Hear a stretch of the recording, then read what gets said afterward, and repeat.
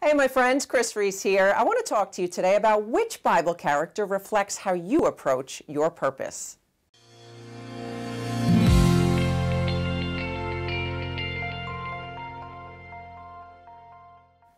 Have you ever wondered what God wants you to do with your life? Too often we get caught up in the demands of life and the expectations of others, and we fall short of our purpose.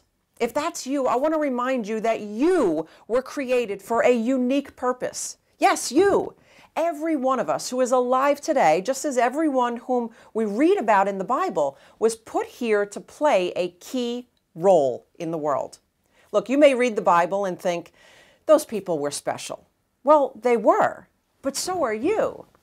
They all had their share of obstacles to overcome because no one is immune to life's challenges, and no one gets a free ride. Moses was no stranger to tough times. Abraham took a few wrong turns, and King David, he certainly had his share of stumbles. Everyone mentioned in the Bible has one thing in common with each other and with you too. They had a God-given purpose that they were destined to fulfill. And I'm sure many of the people in the Bible felt clueless from time to time, but they embraced these three factors. Their strengths. God has gifted you very uniquely. The strengths He has given you are no accident, and they are not there by your doing. Stop downplaying what comes naturally to you and start embracing that God will use that strength for your good and for His glory.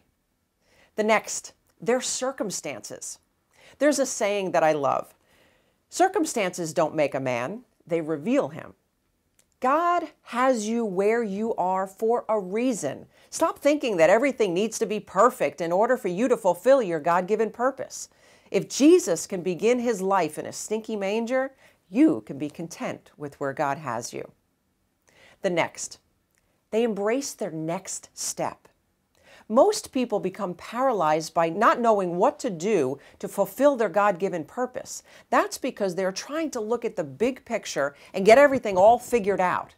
Look, if you're anything like me, God can't trust you with the big picture because you'll just mess it up. Instead, He trusts us with just the next step. And you already know your next step, so start walking. Rarely does God clunk us over the head and reveal our entire life purpose in one beautiful vision. Instead, He invites us to go on a journey. And I love the way Proverbs 25:2 puts it. It is the glory of God to conceal a matter. It is the glory of kings to search it out. So are you ready to go on a search? Your purpose is worth looking for. I want to encourage you to click down below this video and take our free quiz to tell which Bible character reflects how you approach your purpose.